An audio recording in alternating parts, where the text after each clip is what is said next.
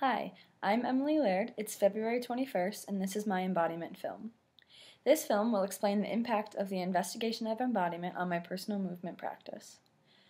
At this point, my definition of embodiment isn't completely solidified, but I feel that embodiment helps define the relationship between the mind and the body and how they affect each other, and also sensory and life experiences and how those affect our knowledge and then in turn our whole self.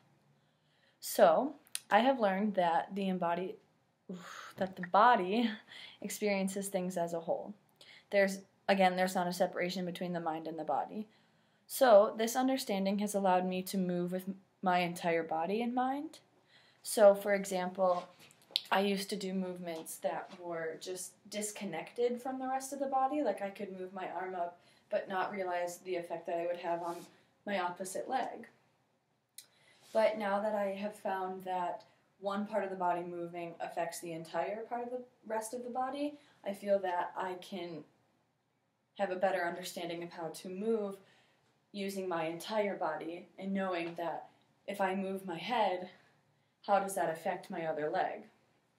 So, about 4 weeks ago, I tore 3 ligaments in my ankle. So this injury has kind of forced me to move in a different way. So with my current understanding of embodiment, I have learned to move in ways that compensate for my ankle. So prior to this injury, I was able to move kind of subconsciously, you know how you just move through movement and not necessarily think about each thing that you're doing.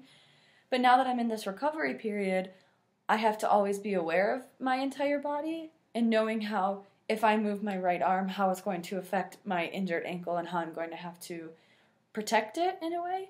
So I feel that my understanding of the body as a whole and how moving one part affects the other parts of the body has influenced my movement in a way that I can help protect my injured part.